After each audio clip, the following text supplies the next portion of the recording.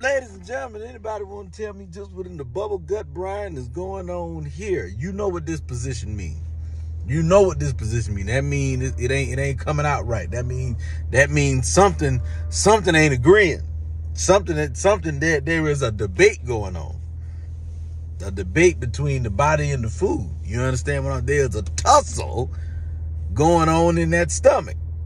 When you got to put your elbow between your legs. When you on that toilet, when you get all the way butt naked, sweating. You understand? That mean toes is being curled up. That mean prayers are being sent up. Huh? Some that mean I need to talk directly to the Lord.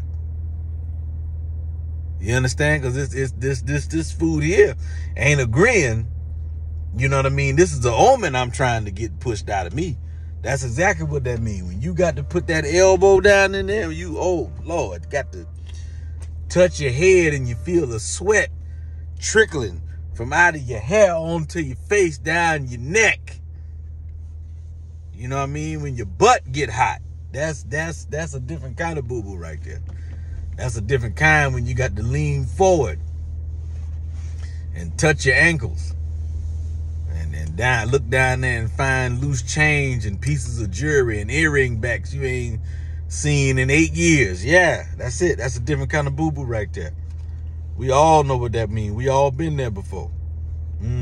That's probably why a lot of y'all going vegan now, trying to keep it smooth. You ain't got no more of this in you. You ain't got no more fight in you. No more dookie fight. No more dookie fight left in you.